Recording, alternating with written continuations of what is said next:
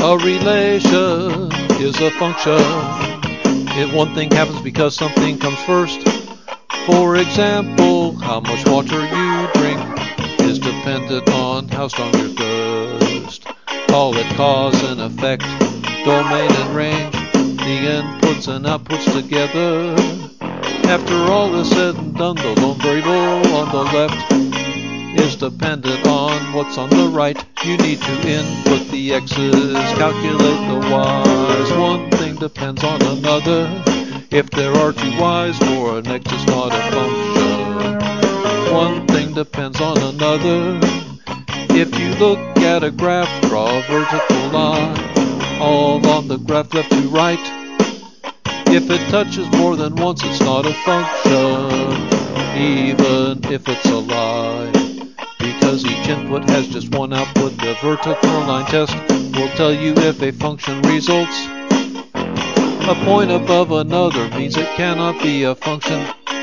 You can tell for sure by plotting the points. You need to input the x's, calculate the y's. One thing depends on another. If there are two y's for an x, it's not a function. One thing depends on another.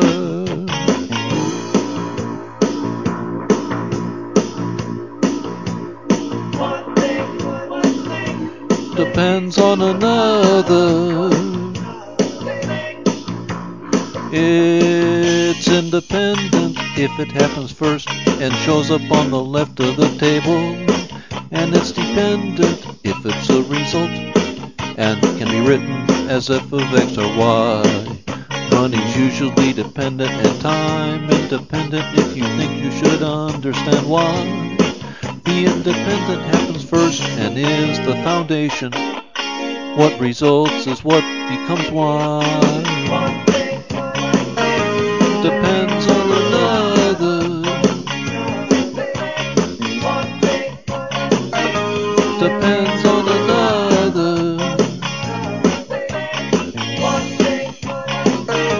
Depends on another.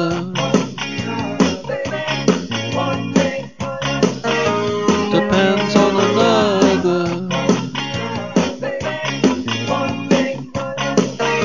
Depends on another.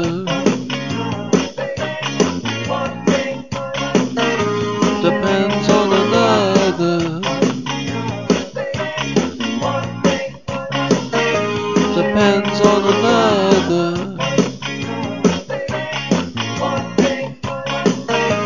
Depends on another.